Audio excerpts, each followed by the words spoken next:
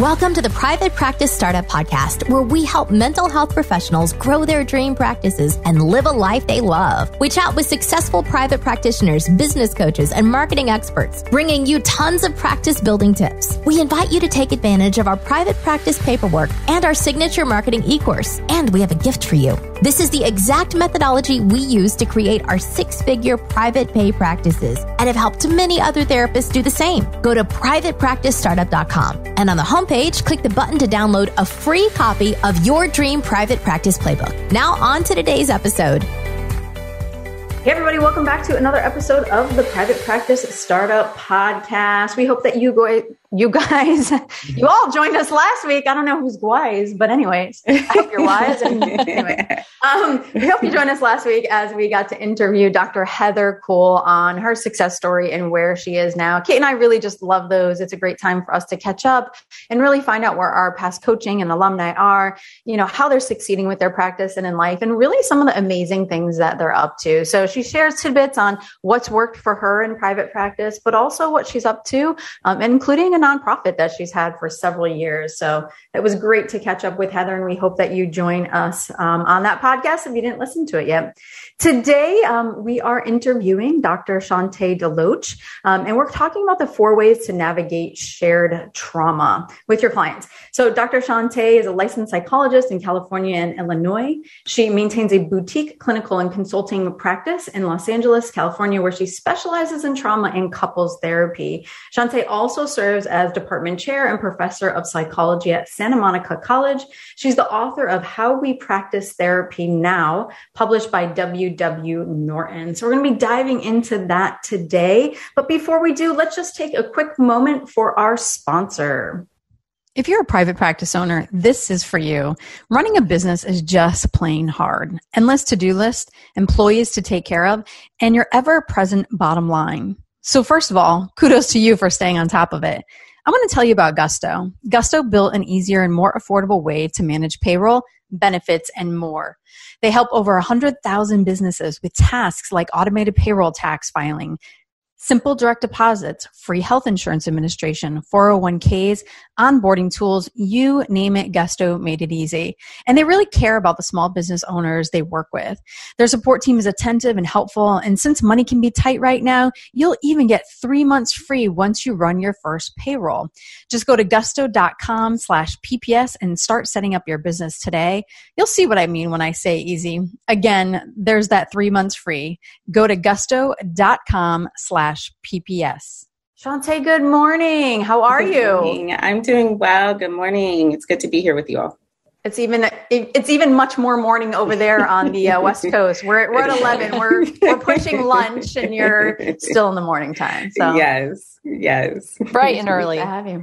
Yeah. So we were really excited about this topic. I know a lot of times Kate and I, we're focusing on the building of practice, but sometimes we need to take a step back and really focus on the clinical aspect of practice, because it's kind of hand in hand. Absolutely. So we always love to just kind of start off with your story. Either how did you get into therapy? How did you get into this topic? So share with us. Yeah.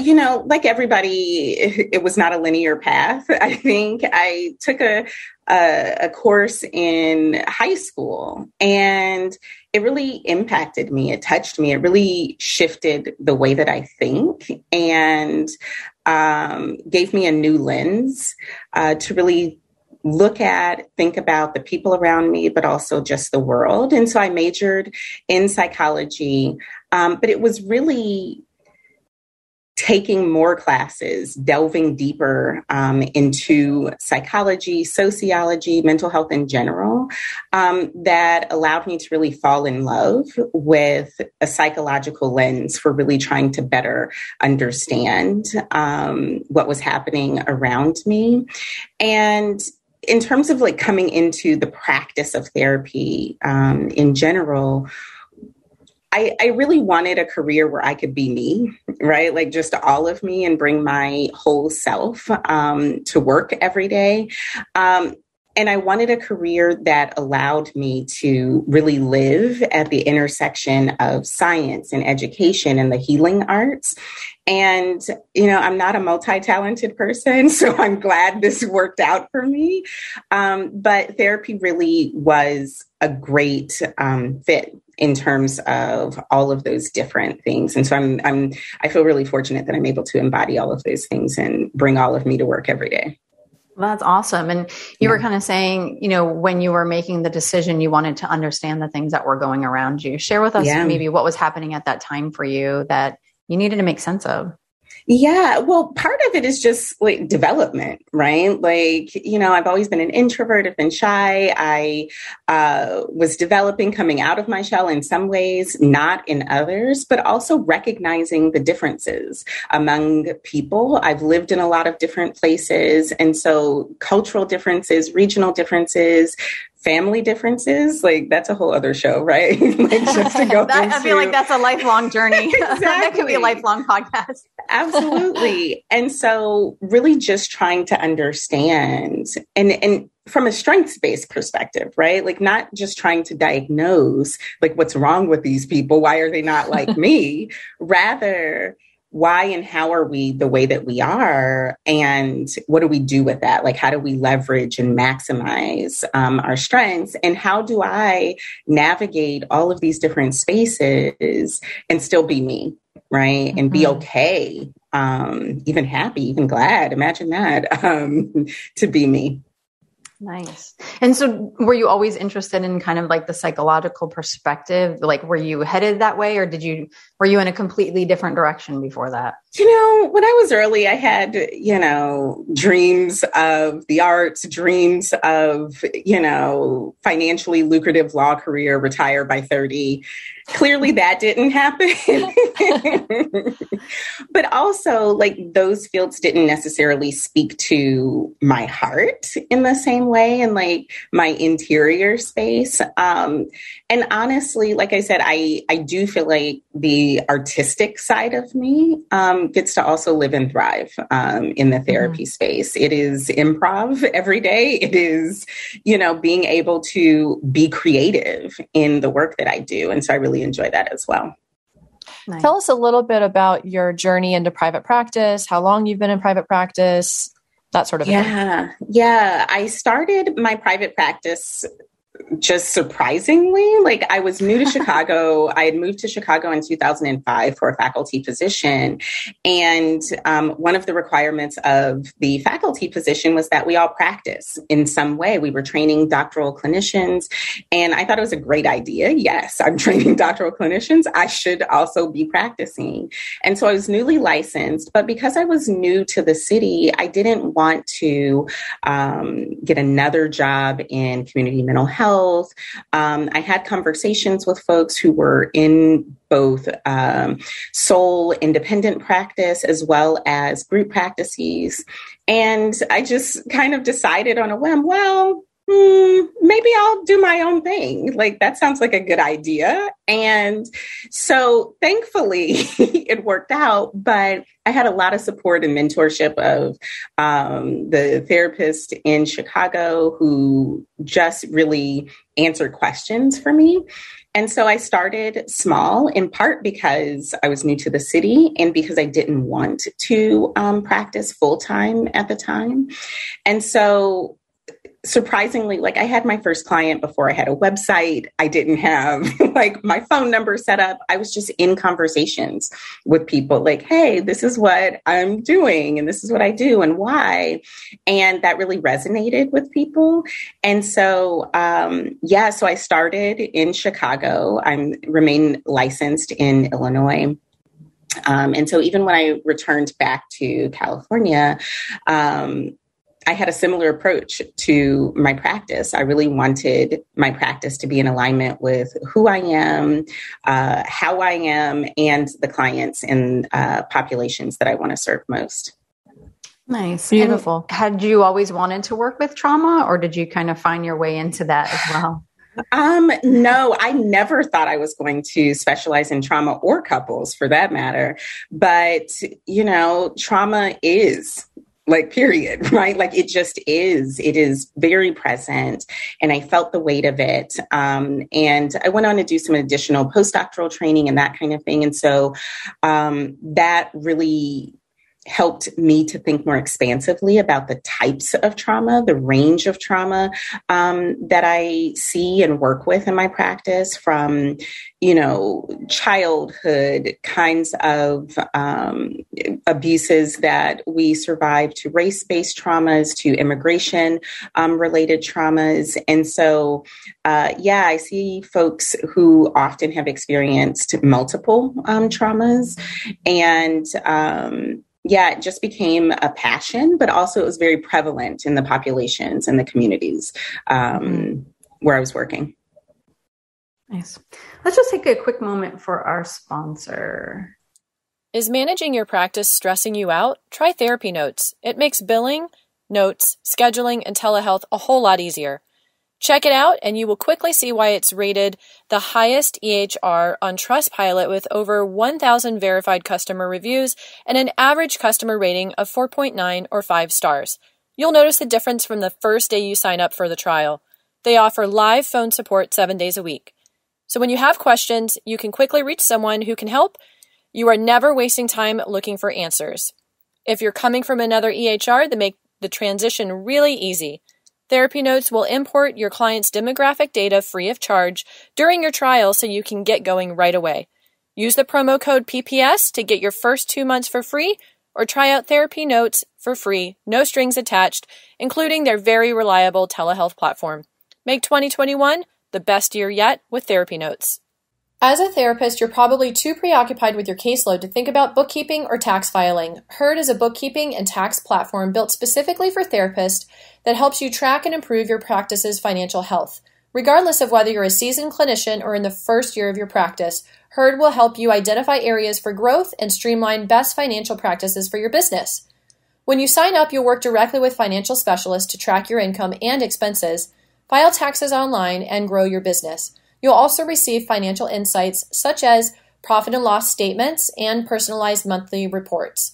Say goodbye to reviewing spreadsheets and guessing your tax deductions or quarterly payments. Focus on your clients, and Herd will take care of the rest. Dr. Katia, a psychologist based in San Francisco, says, "Working with Herd freed up my time to focus on what really matters in my practice. Managing my books is now easy, transparent, and cost-effective. Plans begin at $75 per month and can easily be tailored to fit your business's financial needs. Schedule your first consultation at joinherd.com. That's joinherd.com. Shante, let's dive into being able to navigate shared trauma with clients. Mm-hmm. Yeah. Well, first, shared trauma may not be a term that a lot of folks are familiar with. When we talk about shared trauma, we're talking about times when therapists experience therapists and clients share direct exposure at the same time to the same trauma, right? And this can be any kind of trauma, right? But oftentimes it refers to more collective events, right? It can be a crisis. It can be obviously the pandemic or related and all of the related kinds of issues. But what's particularly unique about shared trauma for therapists is that in addition to our own direct exposure to the trauma, we're also having this double exposure because we are also being exposed indirectly through our sessions with clients. And, this doesn't happen a lot, meaning that oftentimes when there is a collective trauma of some type, we bring in outside therapists, right? So if there's a mass shooting, if there's a disaster of some type, we bring in external therapists to help take care of the community, including those therapists or other healthcare providers. Yet what we know is that during the pandemic, we didn't have that as a luxury, as a privilege. We were all in it together and still are alongside our clients. And so that can have a whole lot of different effects that can be really challenging for us in terms of the work that we do, be challenging for us personally, but it can also have some positive benefits as well in the work that we do. I'll talk about that. I'm curious.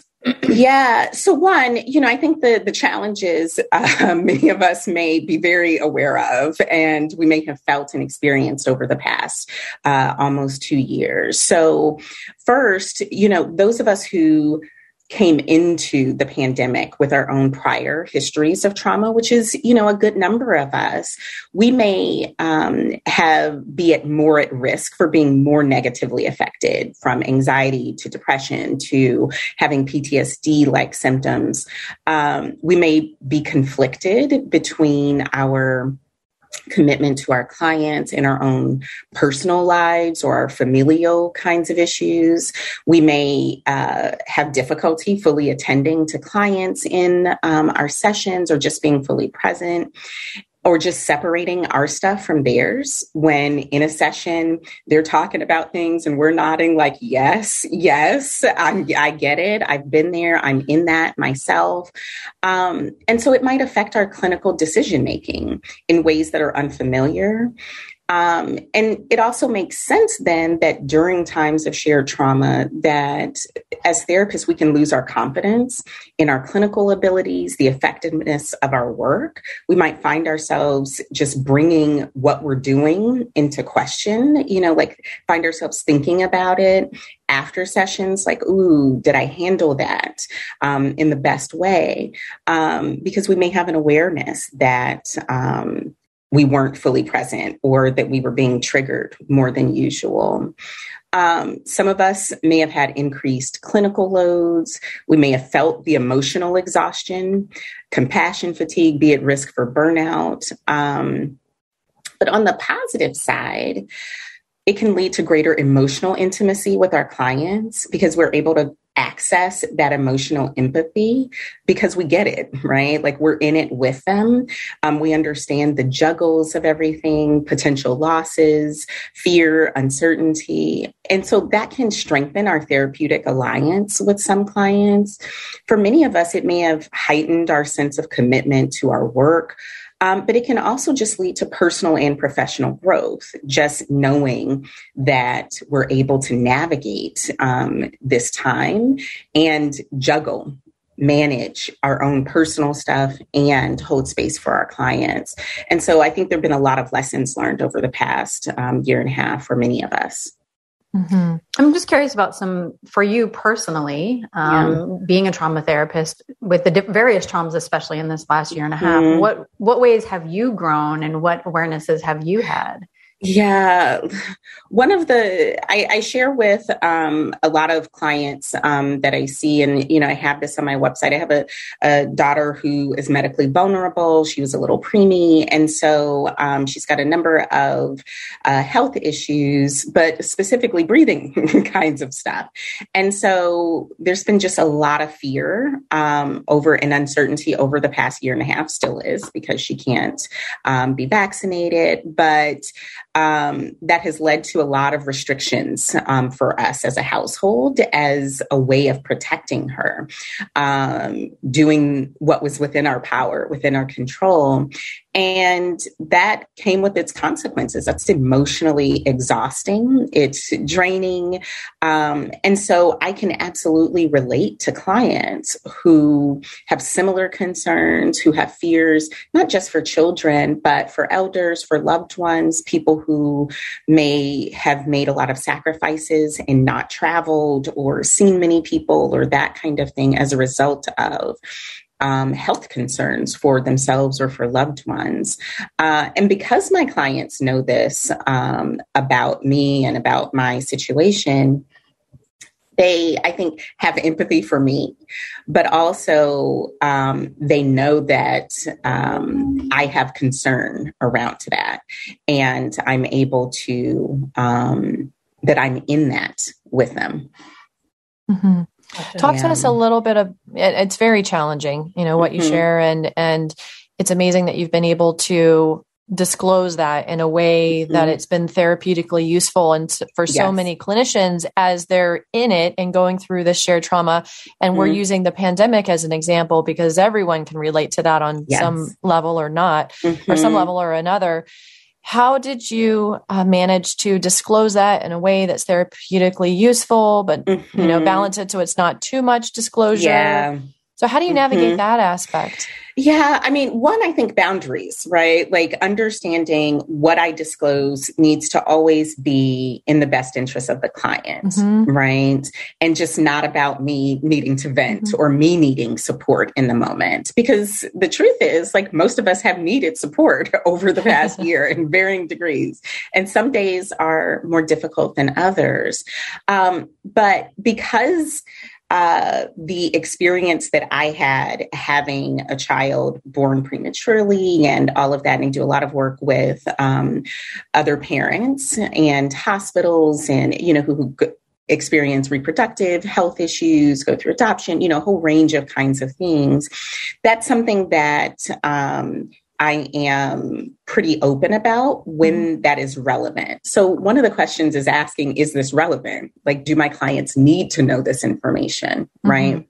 And so one of the ways that I shared was in the beginning when, you know, we were beginning to shut down and work remotely and all of that. Part of what I shared was, hey, I have some concerns about my daughter's health. And so I will not be returning to work in person until I have some reassurance about my daughter's health. So part of it was simply sharing the information that was necessary, right? I don't share the information that isn't necessarily in the better interest of my client. So it's always leading with what's helpful for the client and how much of this, how do I share in a way that's going to allow them to understand or get something and see me more fully, right? Like as a human being, yet also not tell them, well, let me tell you, I was up all night giving breathing treatments or, you know, like going into a space that clearly becomes about me. Absolutely. Yeah. Thank you for talking us through that. I'm curious, Shantae, what would you recommend? You know, I'm thinking back to the pandemic and then a lot with the racial trauma specifically last year. Not that there's not always that in the background, but I just remember listening to so many of our BIPOC therapists, right? And I can only just empathize and imagine. I just would hear the stories and them going through their own racial traumas and also trying to help their clients navigate. Like, what advice do you have of wanting to be the helper, right? But also knowing when, like, what are some of those signs that we need to pull back and maybe we aren't in that right space? Like, and what do we need to do about that?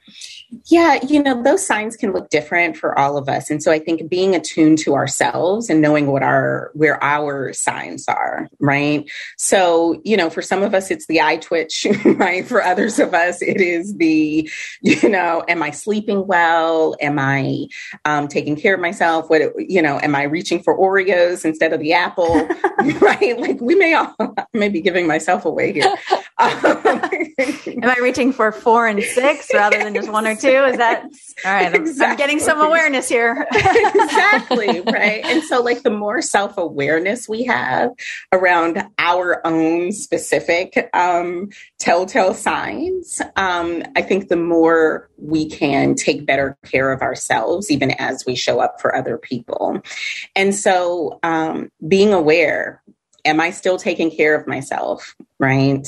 In the ways that I need to take care of myself. And for many of us, especially those of us who have experienced our own racial traumas, in addition to holding space for more, during that time and a lot of the time, we're more likely to say yes, right? We're more likely to say yes to more people, right? Or for longer times, or to say yes to that returning client because we get it. We know that we want to be able to show up and hold space, yet we're also triggered. We're also trying to take care of ourselves, our family members, talk to our children about these things. And it's tough. And so it's really learning what can I hold right now? right? And where are my boundaries for myself? Because we're not called to be martyrs in the process of taking care of and showing up for others. Yeah. I remember I had a client die by suicide, and I remember coming into the next session, and, Kate and I shared the same supervisor for many years, who was amazing. I don't know if I reached out to Kate. I probably reached out to a few colleagues. You did. Mm-hmm. Yeah.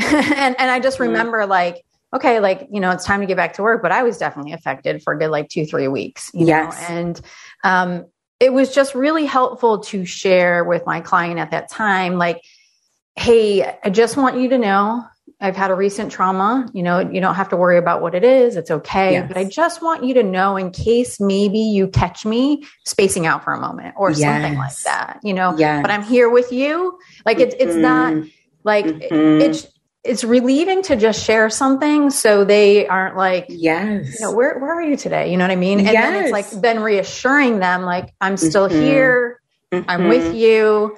And then obviously self-reflection on the other side. How did that go for you? Do you need supervision? What do you need?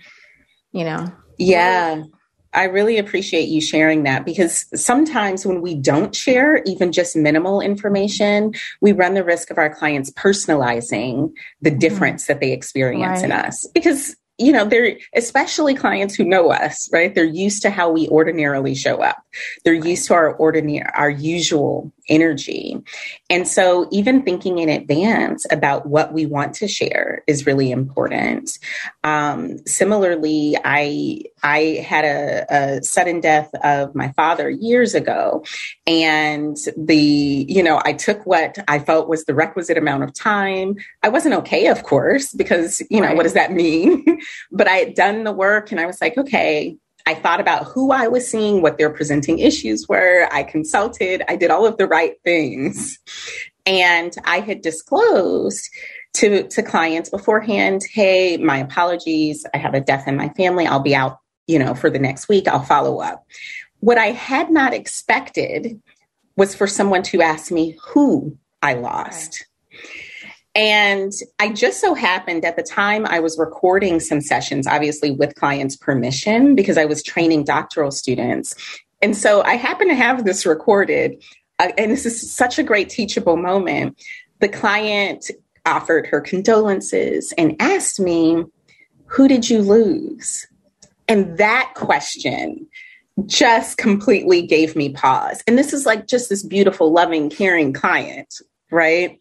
So I was prepared for all of the other questions, but for whatever set of reasons, I and the folks I consulted with had not prepared me for the who did you lose question.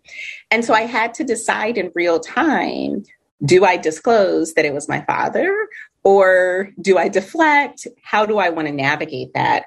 Not just clinically, but with this person in front of me? And how do I provide them with a reassurance that I'm good enough, I'm well enough to be here and present, and so on. And that's so tough to navigate. Yeah, for sure. And I'm just kind of thinking about, all my clients in clinical history. And, I remember our supervisor, I think Kate and I this would be our go-to no matter what.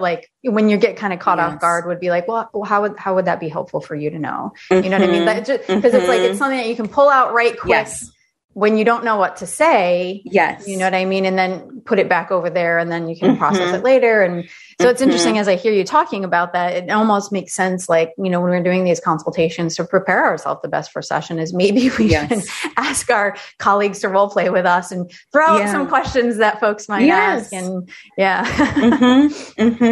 Yeah. And I think just the awareness of how we as individuals want to navigate those, right? Because we all have these theoretical differences, but we all have personality differences and boundary differences around that, right?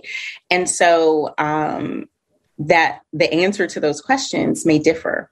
But yeah, absolutely. That consultation and supervision is absolutely important, necessary, in addition to our own therapy, of course, and emotional support in navigating these spaces.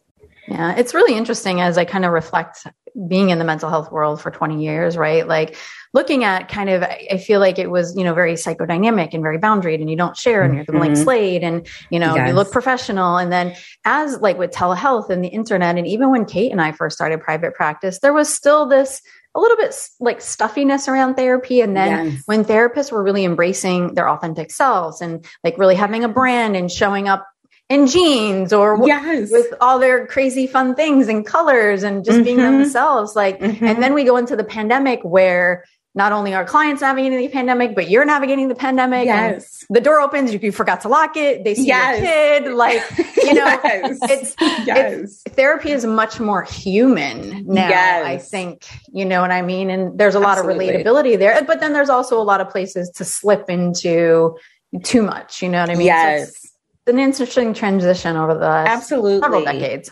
Absolutely. I couldn't agree more that the way that we have seen therapy evolve is into something that's far more human, far more relatable for so many of us and authentic. And also so many clients want a therapist that is knowable. Right? They want to feel like this is something authentic. That doesn't mean that we're open books, right? And, that they're our best friend, but that this is something that is authentic and that there's something that they know about us to connect with.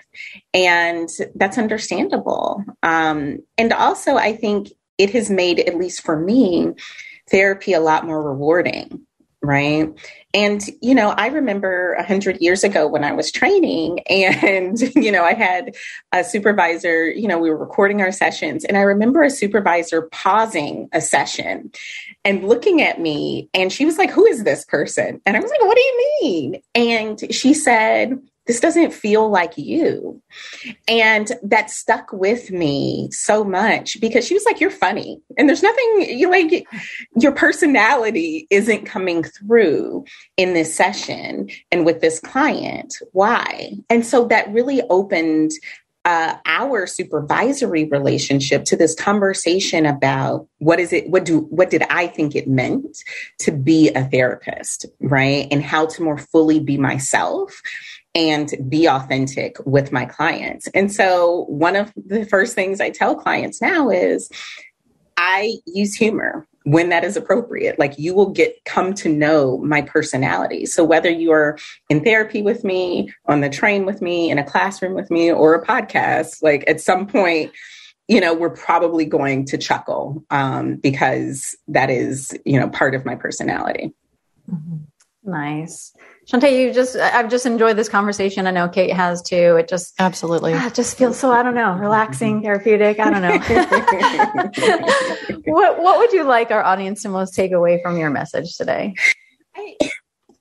I really have loved this conversation as well. And I think one of the most important things is what we just talked about, is just that reminding ourselves that therapy remains a human enterprise, right? Like, we are in a human business, and it's okay to allow ourselves to be fully human and to also trust that we can still maintain those appropriate boundaries, but that sometimes we need to allow clients to see us more fully, especially as we are navigating these shared traumas alongside our clients.